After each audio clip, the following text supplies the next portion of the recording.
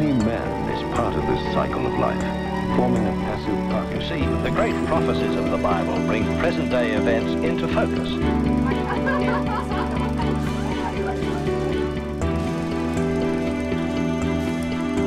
Operated by missionary pilots, this plane carries personnel and supplies. Hello and welcome to South Pacific Classics. I'm Alan Lindsay. In exploring our film archives, we've come across some fascinating footage that for younger viewers will be a window into history. For the rest of us, the images and sounds of the past may well trigger some memories. If you have a map of the world, you might be forgiven for mistaking the shooting location of our first film for specks of fly dirt over the equator. The Gilbert Islands, now known as Kiribati, are coral atolls scattered through the Pacific Ocean over an area spanning around 3,000 kilometres. The film also covers the neighbouring Ellis Islands, now Tuvalu, the New Hebrides, now Vanuatu, and New Caledonia, which remains a French colony to this day.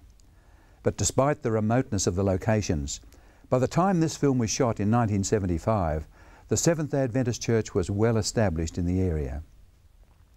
This film was produced with the intent of encouraging church members in Australia and New Zealand to support mission work in the Micronesia region, particularly in the maintenance of the schools.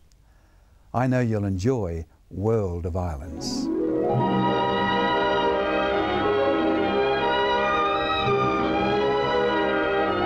When seafaring peoples of long ago discovered the islands and atolls of the South Pacific, they chose a habitat as beautiful as any to be found on Earth.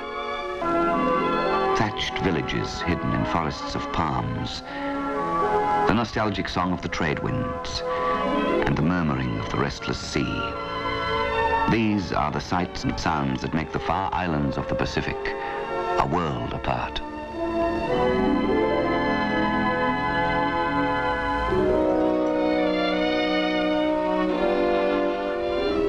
The Gilbert Islands form a long chain of coral atolls straddling the equator and basking under a tropical sun.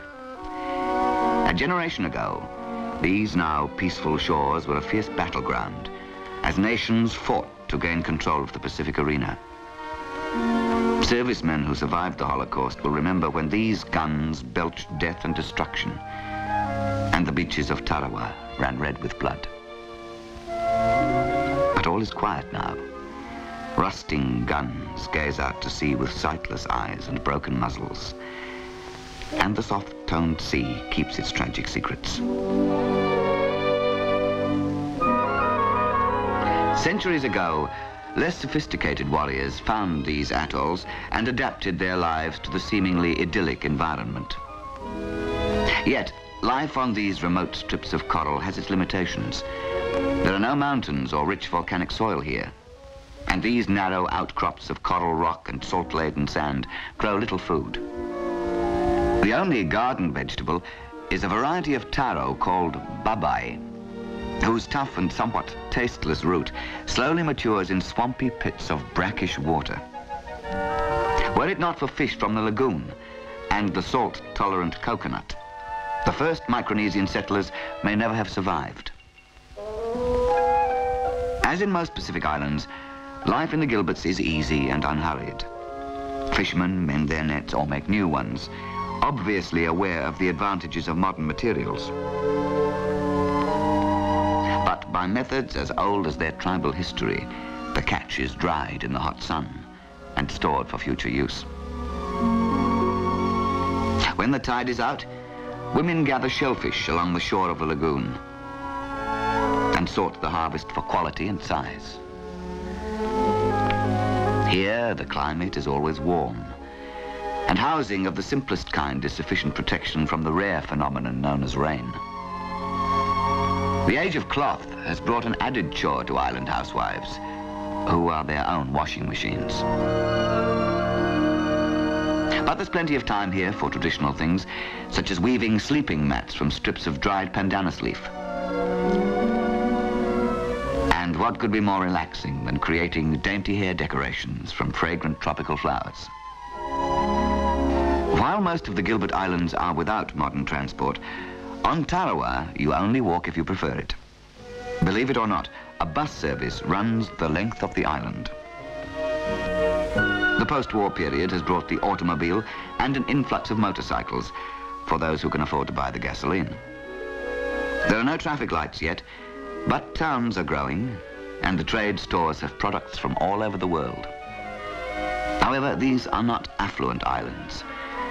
Virtually the only export is copra, or dried coconut, and the earning capacity of the people is low. Nevertheless, a new age dawns in this tranquil world of islands. And part of the new age is the aeroplane. The Gilberts and their neighbors, the Ellis Islands, are scattered over thousands of square miles of ocean. Sea travel in small launches can be frustratingly slow, but aircraft have shrunk the vast distances. A twin-engined Aztec, one of the air fleet of the Seventh-day Adventist Church, links the lonely islands of this region. Operated by missionary pilots, this plane carries personnel and supplies and helps church leaders establish a closer rapport with the island people. Education is of great importance to balanced development in these islands, and schools at various levels are adding a new dimension to the South Pacific way of life. This is reflected in the happy, healthy faces of children and youth in the island villages. Secondary education is cared for on the island of Abemama, where an Adventist high school has been operating for a number of years. Here, Micronesian youth from many islands gather to fit themselves for a more fulfilling life in their home communities, with the added rewards that Christian education can bring. Considering their isolated background, these young people do well at their studies and are anxious to learn. Books push back their limited horizons, and new doors of the mind are opened.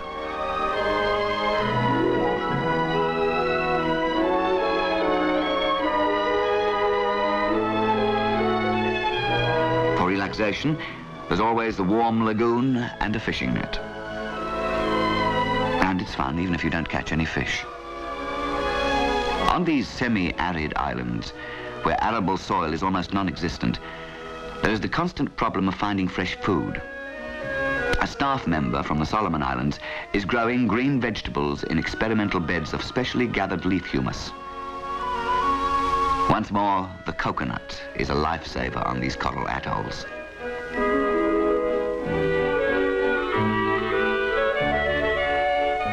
The people have devised a method of tapping the flower stem at the crown of the coconut palm. Overnight, a sweet, vitamin-rich liquid seeps from the cut end of the fleshy stem and is cleverly channeled into a hanging bottle. This drink is known in the islands as toddy, and all students at the school have their daily bottle of fresh coconut elixir to help maintain health in an environment where food variety is so limited. Toddy bottles are hung on the trees with handmade coconut fiber cordage. The manufacture of cordage is a continuing task for the girls, using this traditionally simple method. The feeding of a large group of hungry students requires the use of imported rice. Because Kuma School on Abemama is still in the developing stage, the dining room is in the great outdoors. A fine idea, except when it rains. Church administrators are already planning to upgrade the school facilities with additional classrooms, new dining rooms, better dormitories, and staff housing of a more permanent nature. Owing to lack of trade opportunities and a restricted economy, the finances of the Gilbert Island people are very limited. Most of the finance required for educational expansion comes from outside sources. Church members and their friends in affluent countries overseas continue to give generously to these projects. The greatest investment for the future in the islands lies in the development of the young people. Gilbertese youth of today were born in the period of transition from ancient tribal custom to the new age of westernization. A balanced, Christian-motivated education will help smooth out some of the problems in these times of change and give fulfilling and eternal values to the island people. Heaven is a wonderful place, filled with glory and grace. I want to see my Savior's face. Heaven is a wonderful place. Heaven is a wonderful place, filled with glory and grace. I want to see my Savior's face. Heaven is a wonderful place. More than 30 years later, the Caledonia Adventist High School featured in that piece is still going strong with a student population of 300. Students bring much needed skills and education upon their return to their home communities. The school also presents an opportunity for students to be challenged spiritually and make decisions about the direction of their lives. Caledonia Adventist High School recently celebrated the baptism of nearly 100 students, with 25 more students expressing an interest in being baptised in the near future. We'll be back with more South Pacific Classics after the break.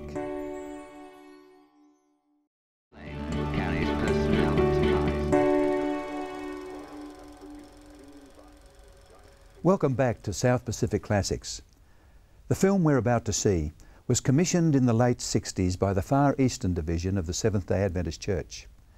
The film covers a number of locations: the island of Palau in Micronesia, the Philippines, Borneo and Hong Kong, illustrating the diversity of cultures and settings for the work of the church. Like a number of films we feature on this show, The Man from Micronesia was aimed at encouraging church members to support the work of overseas missions. To this day, many Adventist churches use their weekly Sabbath school meeting to focus on the activities of the global church and the needs of the local population in various parts of the world. The Man from Micronesia is likely to have been used in this context. So sit back and enjoy.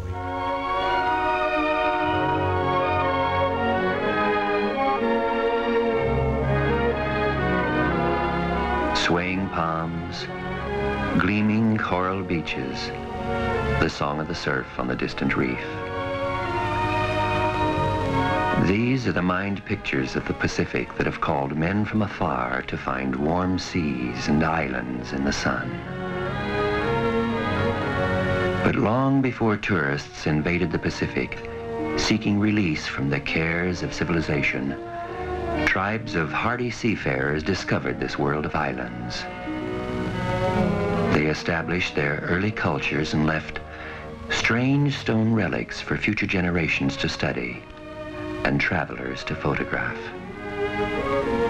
These ocean wanderers found other islands and over the centuries continued a tradition of the simple life. For here, nature was bountiful and the climate kind. Into this idyllic setting was born a brown-skinned son of the sea. His name was Willie.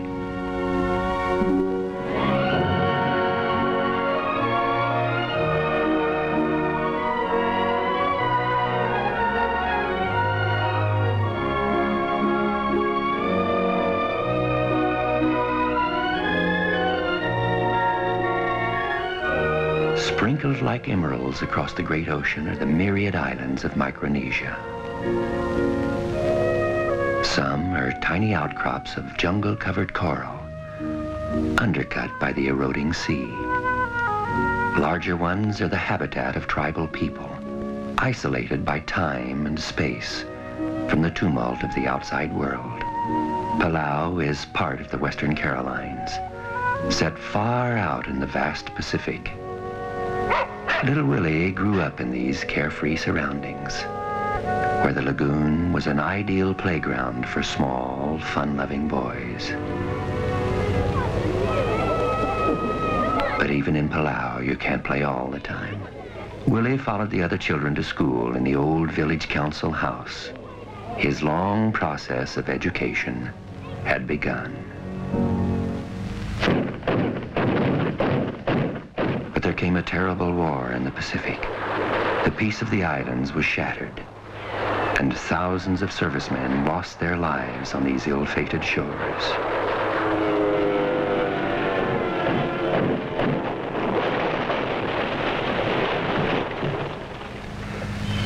Now, rusting hardware hides in the jungle as nature seeks to cover the scars.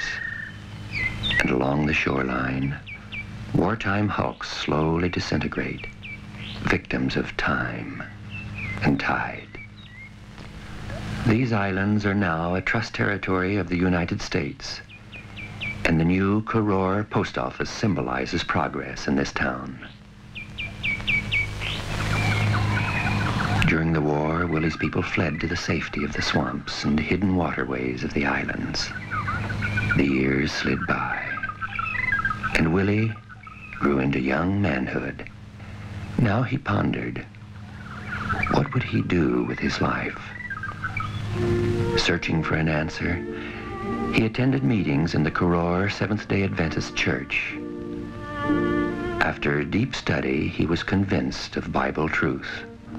Although his forefathers were spirit worshippers, Willie became a Christian. The young man now traveled north to the island of Guam. Agana, once the old Spanish capital, is now an American outpost in the Pacific.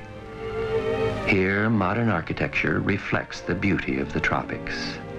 But Willie's purpose in going to Guam was to further his education at the Adventist Academy, where he worked and studied for 4 years. With the necessity of earning a living, Willie returned to his home island to be employed as a clerk in the local store. Then came another opportunity for advancement. He gained the position of Assistant Public Defender in the Koror Courthouse. Manila, in the Philippines, and a new adventure for Willie. He had been chosen to represent his islands at the Far Eastern Youth Congress held in this city in 1961. Here, the young Micronesian was impressed by the extent of Adventist work in the Far East. He saw the fine sanitarium and hospital, the Philippine Publishing House, and of course, Philippine Union College. Willie's horizons were widened as he met young people from other countries attending the meetings. He came away from the Congress greatly inspired and with the firm determination to enter the gospel ministry. Back in Palau, he accepted a teaching post at the Adventist Mission School.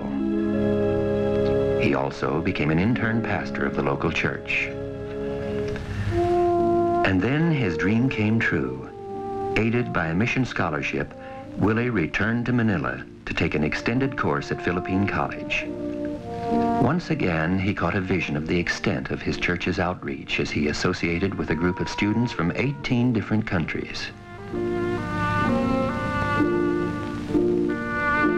These included Africa, the Middle East, and the many lands of Southeast Asia.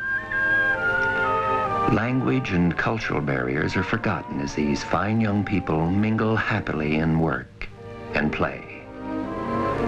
After 5 years of hard study, the man from Micronesia graduated with a master's degree in theology.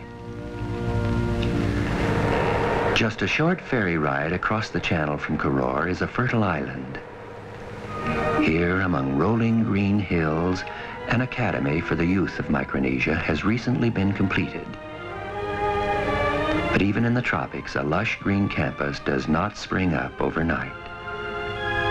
A special offering given by Adventist Sabbath schools around the world has made this fine academy possible.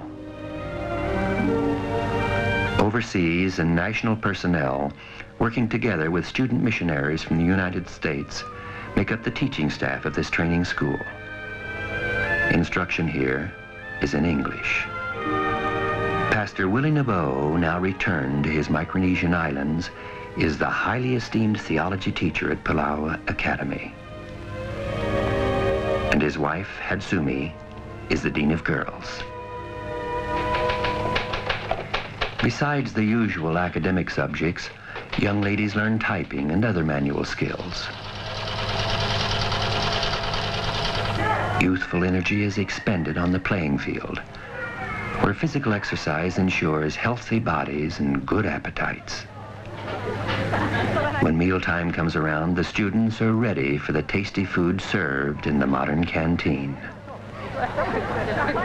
Having graduated from Palau Academy, many of these youth will go on to Philippine College for further study.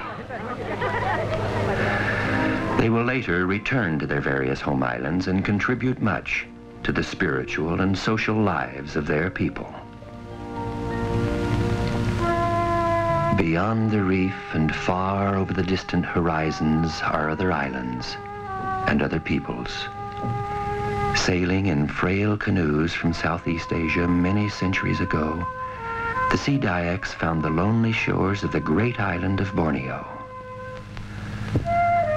Some of these tribes pushed inland and established longhouse communities along the riverbanks. They cultivated rice and devised simple methods of food preparation.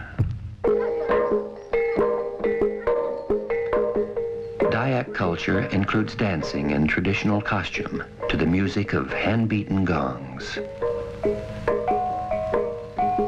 The warriors portray a rhythmic story of fierce battles and victories won.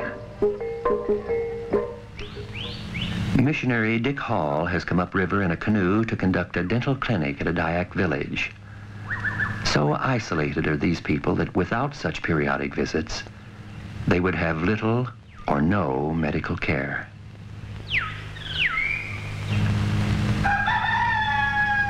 A village woman is seriously ill and must be taken to a distant hospital over the mountains.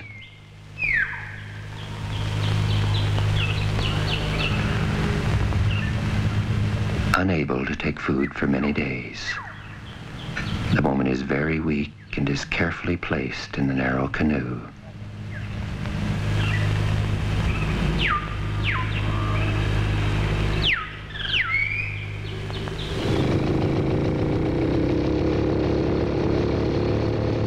Emergencies such as this are frequent among these jungle communities, but on this occasion the missionary can help save a life, for downstream his aircraft is waiting.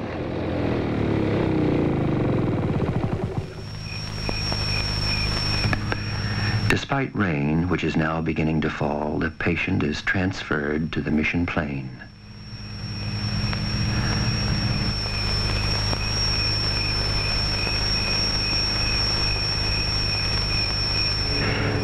As Dick Hall takes off on this mercy flight, he knows that many primitive areas have no landing fields.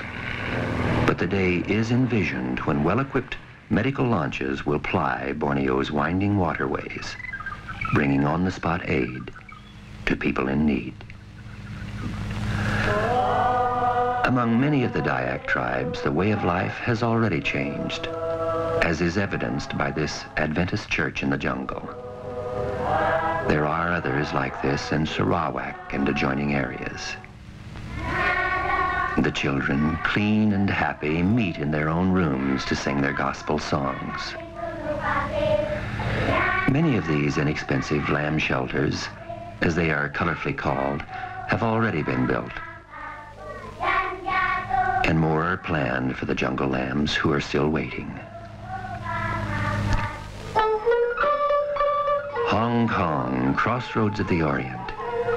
Adventist medical care for the millions of Hong Kong includes a super-modern hospital, recently completed, and the well-established Tsuen Wan Hospital in the New Territories. But sadly, because of lack of staff and funds, this only touches the fringe of the need in many places. Can we allow apathy and selfishness to build a barrier between us and our fellow human beings? Apathy must be replaced by empathy and compassion.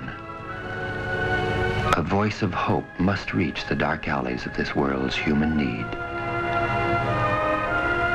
Whether it be in the far-off islands of Micronesia, the crowded cities of Southeast Asia, or among a remote jungle tribe, a little thought, a little care, Yes, and some sacrifice will ease a pain and lift a load and help weave the fabric of love and goodwill among all men.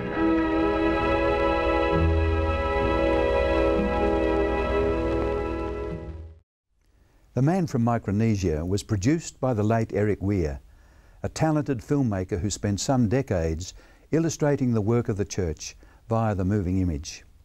For those of us involved in Christian media, the work of Eric Weir is a reminder that good filmmaking involves creativity, commitment to quality and attention to detail.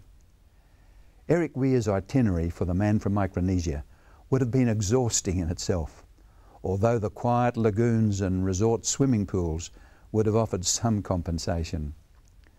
The use of Willie in the title role shows that Eric Weir wanted to provide more than a guided tour of church institutions.